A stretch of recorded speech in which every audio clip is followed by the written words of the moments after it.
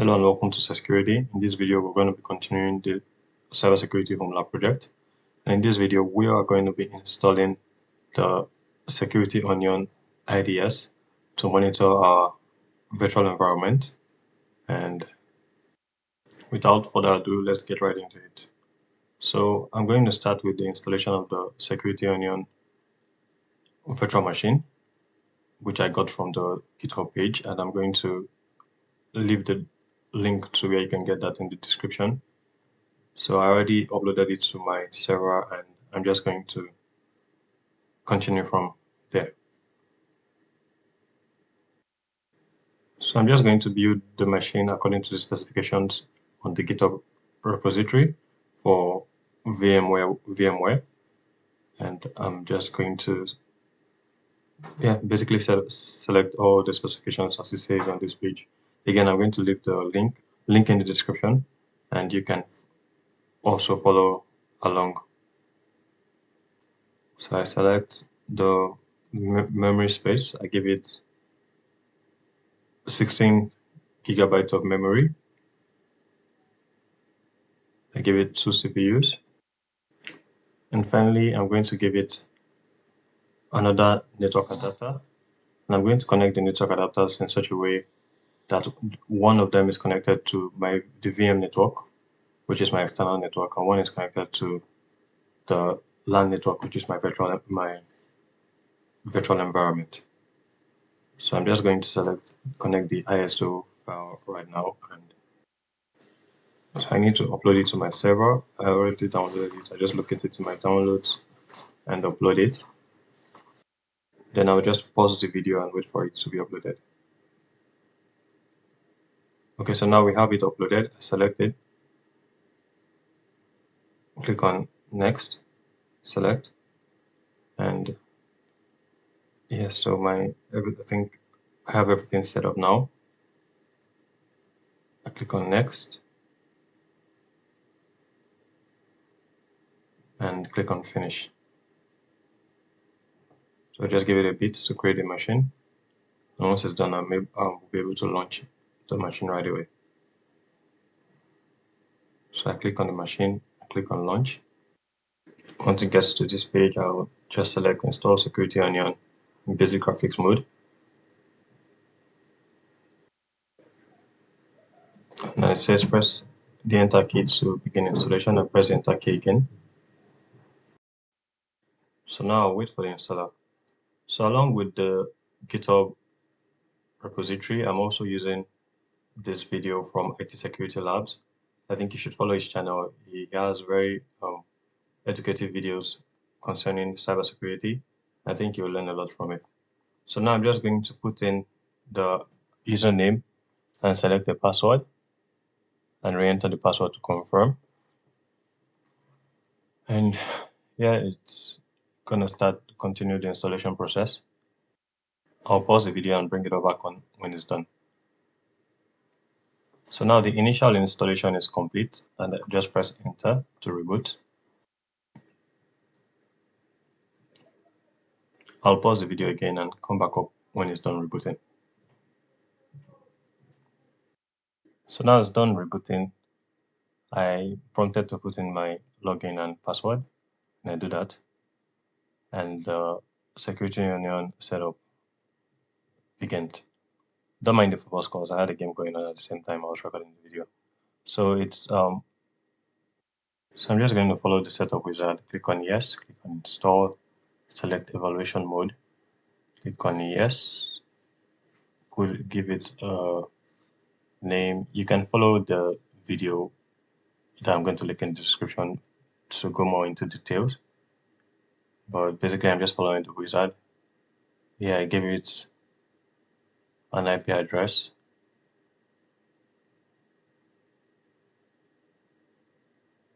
Static IP address. I'm using static IP addresses above 200 for my server, so I'm going to give it the IP address 201 because my Windows server is IP address .200 already. Click on OK. I need to specify the CIDR mask as well. And I specify my gateway, which is .1.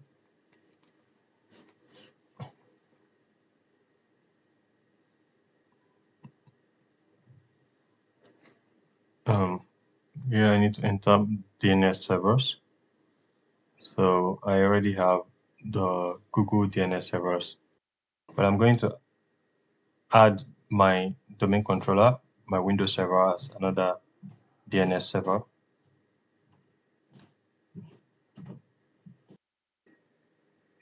Select my DNS search domain, which is my domain homelab.local. Yes, I'm just continuing with the wizard and leaving everything basically as default. If you want more details, like I said, I'm going to link the video from IT Security Labs in the description, and you can go where he really goes step by step into it. But I'm just basically following his video and installing it. Yeah, so now I select the interface I want to be monitoring and select the OS patch schedule, leave it as automatic. So my home domain is going to be in one of these network ranges, so I leave it as that and say OK. And now I'm going to leave all the tools selected because I want all the tools to be installed. Leave this as default. Click on yes.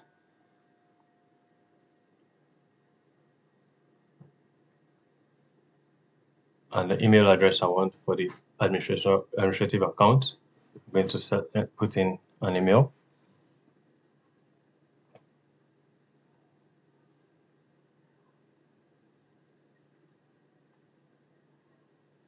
Click on OK and password. So this is the account I'm going to be using to log on to Security Onion. So I need to correct the password. Just enter it one more time and confirm. Okay. So yes, I want to access a web interface by IP. I'll leave it as IP. Yes, for NTP servers, leave it as default. Yes, to run SO allow. And just what IP address range I want to access the Security Onion interface. I'm going to put in the IP address range of my environment. So my Security Onion can be accessed from my environment. So now I can review all the configuration I have done, and if it's okay, I say yes, and the final installation process begins. So this installation process takes a long while. I'm just going to pause the video and start it up. Okay, another thing you need to do is set up the networking. If you're using a server like me, I would encourage you to check out the video, the IT video from IT Security Labs, where he really details step by step how to do the connection. You're however going to need a switch, a physical switch, if you're using a server in order to use a span port to mirror the traffic basically to your Security Onion, and so you can properly observe the traffic going through your environment. So like I said, I'm leaving the link to that video in the description below. So right now the install is done and it has rebooted. So yeah, I'll just check the status. It has to start up all the tools necessary for the operation of Security Onion.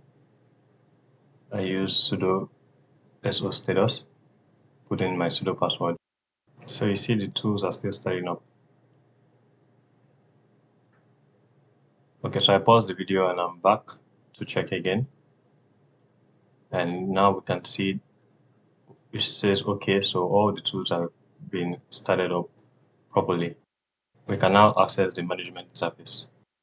So I put in the IP address and I'm directed to the login page for the Security Onion management interface. So I put in the email address and password that I specified rather while configuring Security Onion, and I get to the interface. So I'm doing a lot of skipping because I couldn't record this video properly. Bear with me. like I said, I'm going to link the IT Security Lab video if you want a step-by-step of how this process goes. And yeah, I promise to record subsequent videos better. So yeah, I'm at the Security Onion interface now. Let me just make it wider screen. And you can see the menu with different tools. You see, or different sections rather, you see the alert section, the hunt section for analytics, the alerts is for triaging and escalating alerts, creating cases, the pickup for analyzing pickup files. You have to create as well. We have downloads for downloading agents on different devices, and you have administration as well for to view different users basically that can access Security Onion. We are looking at the different tools. This is Kibana. Kibana allows you to visualize data using dashboards. Basically set different categories of data, maybe different specific data sets, specific event categories to visualize. Next, we have Grafana. Grafana helps you visualize the performance of the Security Onion system. Then we have CyberChef. CyberChef is a very handy tool that helps you perform a plethora of functions. Then we have the Hive. The Hive is used specifically for case management. So when you escalate an alert, for example, it comes to the Hive and you can manage it from here. So we also have other tools like Playbook, which helps with detection engineering. And we have Navigator, which helps us to visualize our coverage across our organization from a MITRE attack perspective. So in this video, we successfully deployed Security Onion in our environment. We also looked at the different features and tools that accompany it. In the subsequent videos, we're going to be utilizing these features of Security Onion and looking more into the tools one by one. And I'm really looking forward to building up some hands-on experience with these tools. So as always, if you're enjoying the videos, do like and subscribe. Follow along the channel. If you have any questions as well, you can leave them in the comment section, and I'll be sure to get to them. So thanks for watching, and I'll see you in the next video.